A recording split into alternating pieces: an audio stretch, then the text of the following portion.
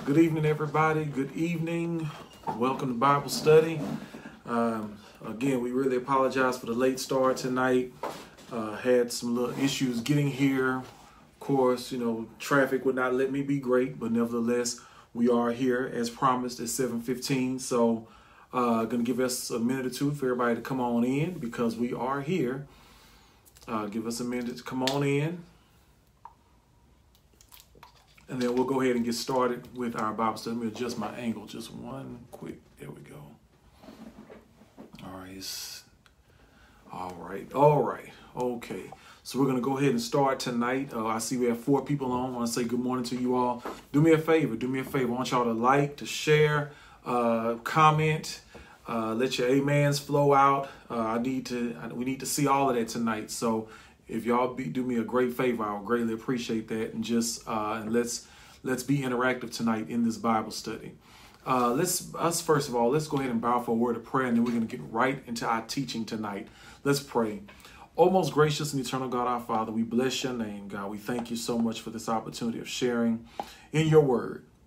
God, I pray, oh God, that you would help us, oh God, to have an ear of what you want us to hear tonight, God. I pray, oh God, that this word, the seed of this word is going to fall on good soil, God, and that it will produce an abundant crop, Father. Lord, I pray, Father, for those who are watching tonight. I pray for those who are on their way, God. I pray for even those who are watching the replay of this Bible study.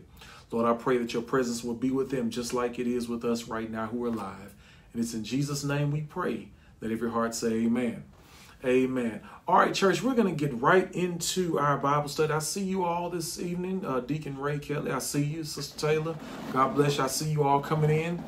We're going to talk tonight. Once again, as you know, we're teaching. This is our stewardship series that we're teaching on. And we're teaching on generous giving is equal to blessed living. That's what we're talking about. And tonight, I want to just kind of deal with because we talked a lot about just the giving portion of it. But I want to talk tonight about why we give. And as I talk about that tonight, there's a familiar passage of scripture that comes from the gospel according to St. Luke chapter 6. And in St. Luke chapter 6, verse 38 says this. It says, "Give, and it will be given to you. Good measure, pressed down, shaken together, and running over will be put into your bosom. For with the same measure that you use, it will be measured back to you." I don't know if you all ever heard of this, but there's this law called the law of thermodynamics, or the laws rather of thermodynamics. And the first law of thermodynamics suggests that matter cannot be created or destroyed. And just like thermodynamics, there is a similar moral principle in the Bible about good and evil. What you put into God's creation will come back for good or evil. What you add to the well-being of life on earth, you will receive in fulfillment. However, what you decide that you want to hook and crook and steal will be hooked and crooked and stolen back. So that's the law of when you put something out, you get it back. So if I put good things out, I'm going to get good things back. If I put bad things out, I'm going to get bad things back. If I'm sowing generous seeds, I'm going to get generous seeds sown back to me. But yet, if I'm always stealing, if I'm always trying to connive and trying to take from people, then ultimately somebody's going to take from me. And what I want us to understand tonight is that God desires to multiply good through us now, while we're still on earth. And as a matter of fact, that's why he created the church. And this church is why giving is so important. Because when we give, we are able to enjoy him. And not only are we able to enjoy him, but we also bring that joy to others. So it's a joy when we give. And I'm going to talk a little bit more about that tonight.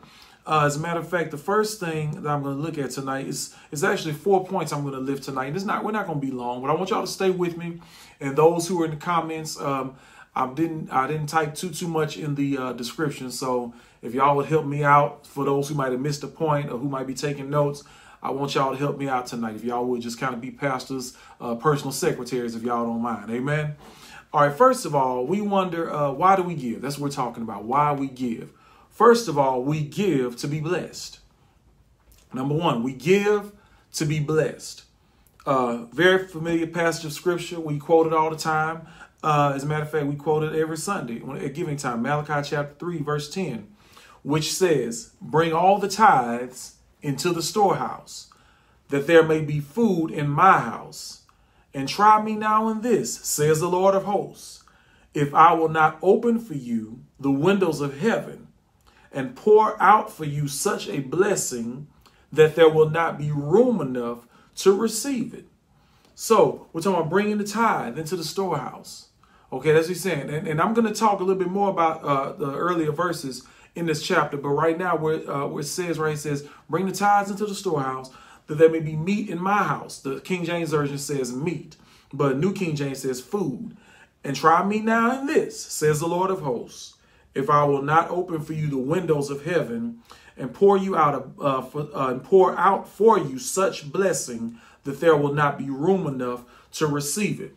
Now, church, in essence, what this text is saying right here is this: giving is not just about sacrifice. It's not just about sacrifice, but what it is God's way of introducing to us, or formally introducing to us, the principle of sowing and reaping. That's what it is right there, sowing and reaping. You reap what you sow. If you don't sow anything, you're not going to reap anything. That's why it's important that, even if you think about it in a practical sense, when the farmer goes out and he sows his seed, he's expecting to reap a harvest. But you can't expect to reap a harvest if you hadn't sown a seed. So if I'm just sitting around looking at my garden and I haven't planted any seeds, then I can't expect anything to come out of that. But I know that if I planted seed, I know I'm going to reap the harvest from that.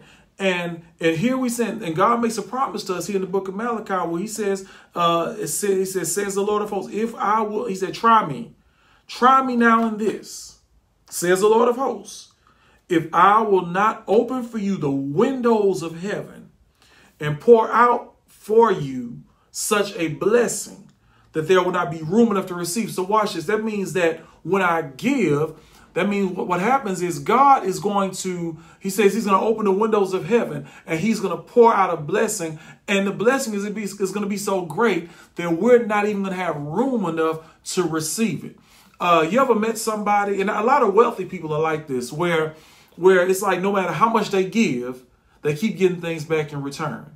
No matter how much they sow, they keep sowing things back in return. Now, look, I'm not an Oprah Winfrey fan. I'm not an Oprah fan at all. But one thing I read in the article that Oprah said was, she said, it seems like every time, it's like the more that she gives to people, the more she gets back. It's like, she's constantly giving and giving and giving. And yet, she still has a whole lot more stuff that she can't get rid of because she's given so much and she keeps getting stuff back. It's like the more I give, the more I get back. Now, I don't know about y'all, but that's the kind of problem I don't mind having. I don't mind having a problem where, oh my God, I've just given so much. I got so much stuff now. I can't even, give away stuff because it seems like I'm always getting things back. Do you not realize that when we give, these are the kinds of blessings that God bestows on us because we are practicing this principle of sowing and reaping. So I give to be blessed. And I got to also help us understand, because I can't look at verse 10 without looking at verses 8 and 9 in Malachi, because I want us to understand that God does not bless robbers. Did y'all get that? God does not bless robbers. Let me show you in the text right here, Malachi. I'm going to go right to it. Malachi chapter 3 says right here, I'm going to read verse 8 and 9. It says, will a man rob God? Yet you have robbed me. But you say, in what way have we robbed you? In tithes and offerings. This is not David's talking. This is scripture right here. And according to verse 9, listen to this. It says, you are cursed with a curse, for you have robbed me, even this whole nation. So when we rob God, and let me help y'all understand something about robbers. See, it's one thing to be a thief, but it's another thing to be a robber. See, a thief, there's a difference between the two. See, a thief will steal something when you're not looking. See, a thief, I can walk out of this office right now. Somebody can come in here and take something out of here, go away. I would never see the person come in or go out. That's a thief. But see, a robber will steal your stuff right there in front of your face. If y'all watch the news, armed robbery. These are people who are robbing people. You point them, hold them at gunpoint, and you're robbing them right there in their face. You just robbing them. Like the old folks say, you robbing them blind. That's a robber. So think about it. When we don't bring the tithe, when we don't bring the offering, the scripture says, again, David didn't say it. This is scripture. The Bible says that we are robbing God. God, how have I robbed you? You robbed your tithes and your offering. You're basically taking what's already mine to begin with. God will not and cannot bless robbers. So I got to understand that I give to be blessed. Watch, let's move on to the next thing here, because not only do I give to be blessed, but I give to become like Christ. I give to become like Christ. Acts chapter 20, verse 35 says this. This Jesus says that everything I did. Well, I'm sorry. Jesus is going to quote. He's going to quote what Jesus said in here in just a second. He says, "And everything I did, I showed you that by this kind of hard work, we must help the weak. Remembering the words," watch what Luke writes here. "Remembering the words of the Lord Jesus himself said, it is more blessed to give than to receive." We hear that all the time. It's more blessed to give than to receive. Especially around this time of year, we're entering the Christmas season, the Thanksgiving season, the spirit of giving and just giving gifts and all of that. And the first thing people say all the time is more blessed to give than to receive, especially when they want something. You're going to hear that quite a bit. Yeah, but did y'all not realize that Christ said that himself? It's more blessed to give than to receive. Now watch this, because I want us to understand something. Although it's very tempting to look for a return on your investment, generosity is more about what God is doing in us through giving than about knowing exactly how that gift is going to be used. Let me say it again. Although it's tempting to look for a return on your investment. I'm putting money in this, man. I want to see something come out of it. I want to see what's going to happen with this money I'm putting in here. You want to see a return on your investment. I know most of us do, but generosity is more about what God is doing rather in us through giving than about knowing how the gift is going to be used. So, the age old phrase in the Black Baptist church, or in the black church period, is, where's the money going? As soon as somebody asks for a special, not even with the special offering, even just with the tithe and offering, people want to know, where's the money going? People looking around to see, all right, let's see, are they building something around here? Are they putting something new? Are they remodeling, doing reconstruction? I just want to know where the money going? Where the money, and one thing, look, I don't mind telling you where the money's going. That's not a big deal. The money going to pay some bills. That's where it's going. But, we come into giving with this mindset of what they doing with my money. Can I help you with something else? Technically, it's not our money. It's God's money. So it's his money, and he's going to do whatever he want to do with his money in his house. Just like you do whatever you want to do with your money in your house. Can y'all say amen to me tonight? So when I talk about this giving, I'm not so much concerned about where the money's going, but I'm more concerned that my giving, hear me tonight, that my giving is what God is doing something in my life through my giving. Now, I had about 15 people on here. Now I'm down to 13. I guess I can turn somebody off. Amen. But I'm just giving y'all scripture tonight. That's all I'm doing. That's what this thing is about. Now, so not only do I give to be blessed, not only do I give to become more like Christ, but watch this. We give rather because we get it. We give because we get it. 2 Corinthians chapter 9, verse 6 through 8, Paul says this. He says, "But this I say, he who sows sparingly will also reap sparingly.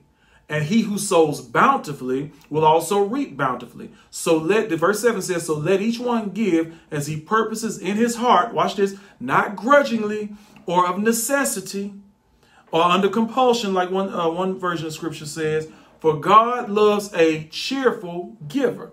Verse 8 says, and God is able to make all grace abound toward you, that you, always having all sufficiency in all things, may have an abundance for every good work. Did y'all get that? Did y'all get that? We give because we get it. We get it. Y'all, and the faith confession we make of our offering on Sundays, that's what it comes. It comes from 2 Corinthians chapter 9.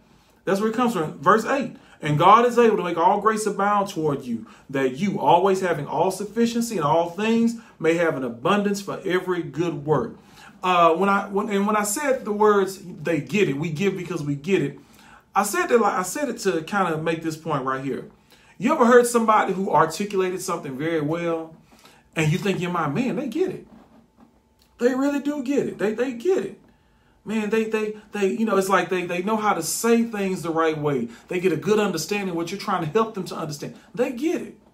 One of the blessings to me as a preacher, as a pastor, when you preach and teach the word and people are taking that word and applying it to their lives, and you can see them being blessed because they're applying the word to their life, that lets me know, hey, they get it. They get it. So what God loves mostly about the cheerful giver is that they get it. What is it, Pastor? That's a very good question. It is the connection between spiritual growth and generosity. Y'all do there's a connection there. Now, I'm not going to get back into what we talked about last week about being stingy, and I'm not going to get into that. But everybody know, y'all know very well that there are a lot of people who they think they're spiritually mature, but they're really not. Because if you're stingy and you're withholding the tithe and the offering, that means that you're about at the same level as a babe in Christ. But spiritually mature people understand the principle of sowing and reaping. Spiritually mature people understand the principle of giving.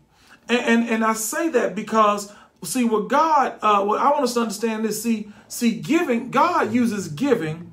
It's a blessing to the giver within itself. It's a blessing to the giver because it's teaching us as givers. It's teaching us something. But and I don't want us to ever think that, we're talking bad about those who are not in position to give. That's not what I'm doing. That is not the point of my message right here. Because it's not as though those who are not in position to give don't get it. That's not what I'm saying.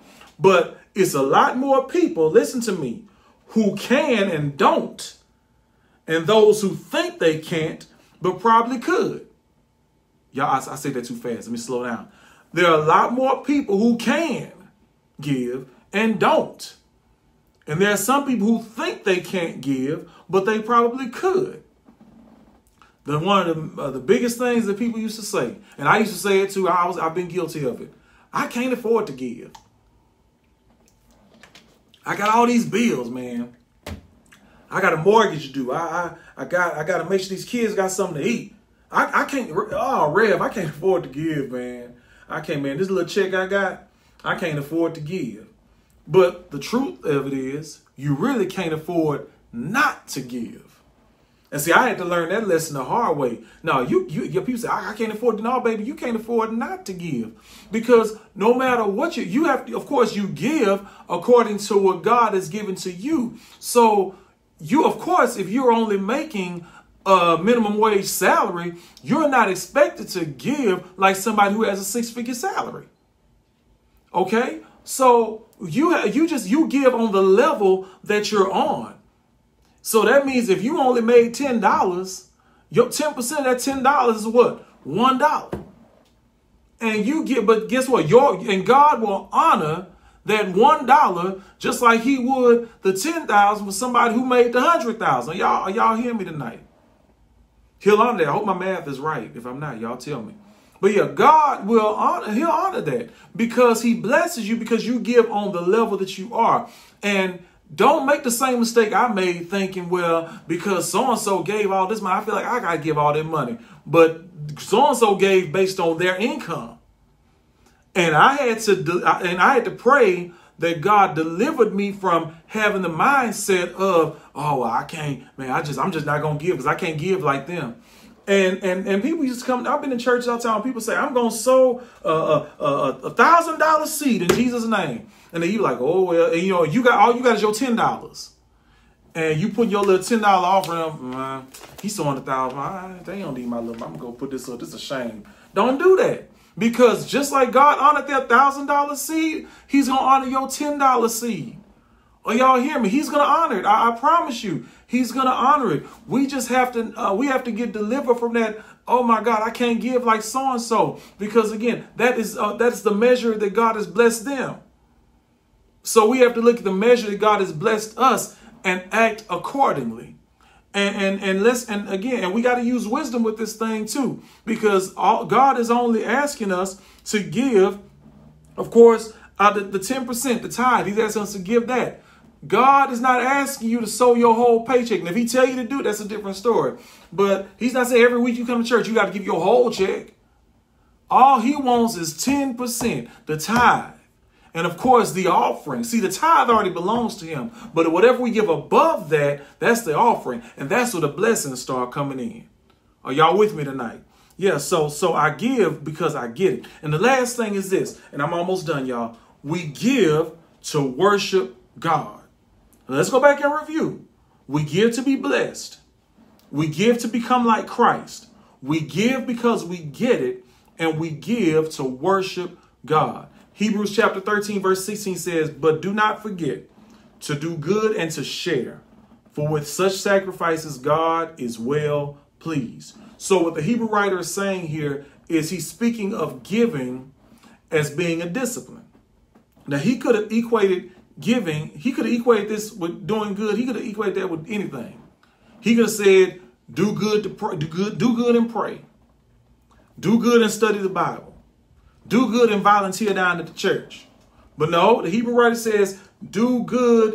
He says, do good with and share. Do good and share. Let me not misquote, but do not forget to do good and share. Share means what? It means to give. That's what he's saying. Because what I got to understand is that giving is at the heart of doing good. Yes, it's a blessing. You pray. Read your Bible. Volunteer at the church. Do all those great things. Just be nice to folk. That's good. Yeah, that's good.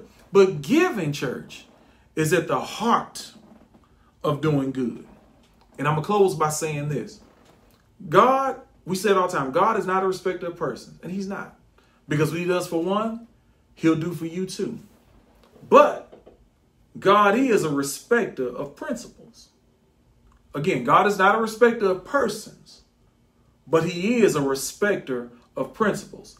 And the principle is this, that when I obey him in my giving, he rewards me for my obedience. But again, going back to what I said before, we shouldn't give simply to get something in return. That's not why we give. That's not the purpose of it. But generous giving is one of our responsibilities as believers. So when I put money in the offering plate, when I put money online, when I do text to give, when I do the Cash App, I'm not doing it to get something in return, to get something out of it. Okay, Lord. All right, so I done gave. So what you gonna do for me? All right, Lord, I got this last little money I got. I'm giving this to you. So all right, Lord. Okay. All right. Okay, God, what you got for me?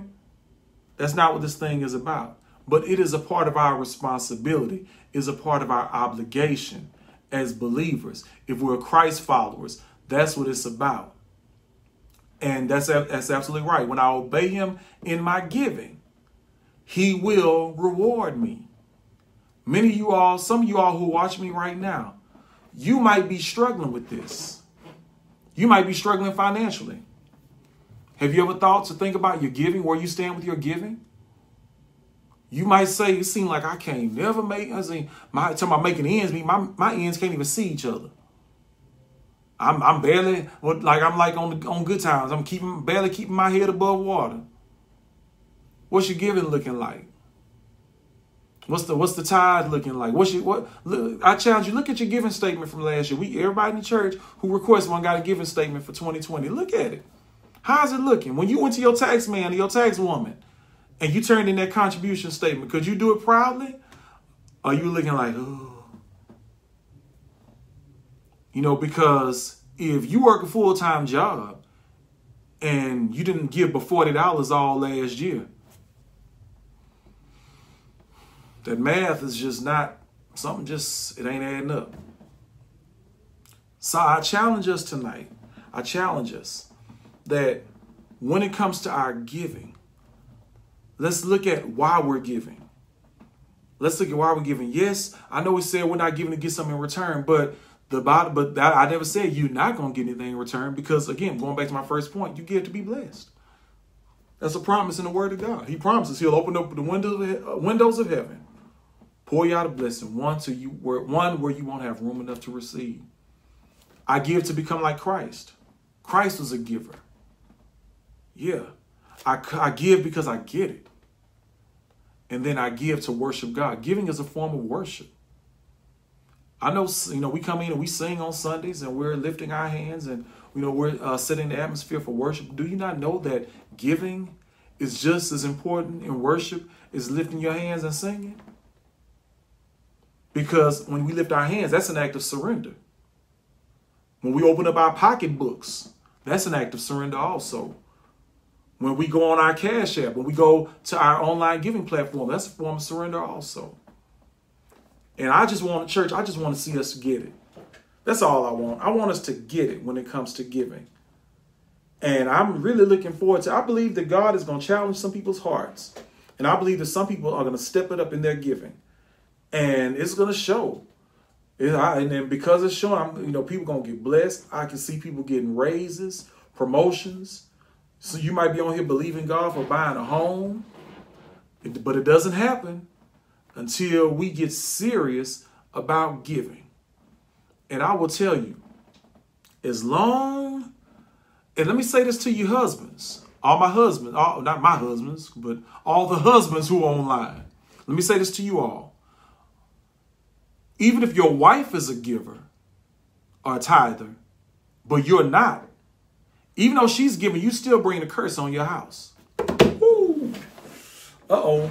Y'all, I just lost about 5 people right there. See, because remember, men, we are the head of our households. So no matter how much LaToya is giving, if I'm not giving, there's going to be a curse on my house. And there was a season in my life as a Christian and one short season as a preacher where I was not giving. I was not tithing. And as long as I did not tithe and give an offering, I stayed broke. Oh, my God. And my pastor, he has the exact same testimony we have. And I feel myself sounding just like him because he used to tell us the same thing all the time. But when he was sharing his testimony with us, that made me motivate. That made me step it up in my giving.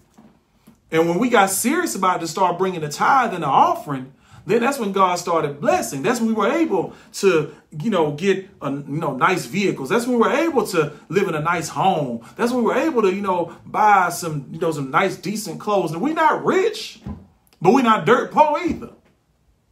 Because God has stayed true to his word. And just like he did it for us, he'll do it for you. And let all God's people say amen. Amen. Well, we're going to go ahead and shut it down tonight, y'all. I thank y'all so much for being here in our Bible study. Thank God for each of you. I pray that this word blessed you. And as we talked about giving, once again, we have giving platforms. Tonight, you can sow a seed into this ministry. Amen. You can go to paradisembc.org, or you can go to our Cash App, $PMBC 3605. We have our text to give number, 281-667-4886. Those are our giving platforms online. You can give. You can give. You can sow. You might have missed the opportunity to bring your tithe and your offering this past Sunday. This is your chance to do that. You can do that right here tonight. You might have missed your opportunity. You might have brought the tithe Sunday, but you want to give a liberal offering. You can do that tonight. I encourage you all to sow a seed. I encourage y'all to sow a seed. As we close out, thank you so much for sharing that information, Sister Ty. As we close out, just want to invite you all once again to come be a part of our worship experience. We are here on the campus in the sanctuary of Paradise Missionary Baptist Church. Every Sunday we're here. We have our awesome Sunday school ministry at 9:30 on Sundays. And we have a worship experience at 11 o'clock. We invite all of y'all to come and be a part. Man, we had a great time this past Sunday. Great number of people were here this past Sunday too. And I'm looking forward to us seeing even more. We're doing it safely, y'all. We're doing it safely. So don't feel like, oh my God, it's gonna be too many people. But after we've seen this incident that happened last week out there at NRG, I don't think that should be an issue for anybody. Amen. And let's be in prayer for that situation. Just a very unfortunate situation that happened. Be in prayer for that. Also want to continue to be in prayer for the Kelly family. As you know, our beloved Reverend Rob Kelly, God called him home on this past Sunday morning. We have arrangements date has been set. There will be a memorial service on the 19th here at the church. November 19th at the church, here at the church. I believe it's 7, and also the services will be on Saturday, viewing at Saturday the 20th, November 20th. Not this weekend, but next weekend, November 20th, at viewing from 10 to 11. The homegoing celebration will begin at 11 a.m. So we want to keep that family in prayer. We're going to go ahead and close out tonight. Again, if you were blessed by this message, I want y'all to share it, comment, and even if you're watching it after hours or after we broadcasted, still comment as if you're watching it live. Amen. Let's pray. Oh God, that you would bless us indeed. We ask you to enlarge our territory. We ask for your hand to be upon us. We ask you to keep us from all evil. Grant unto us grace, peace, mercy, and safety as we go to our various destinations. And it's in Jesus' name we pray. That all God's people say amen.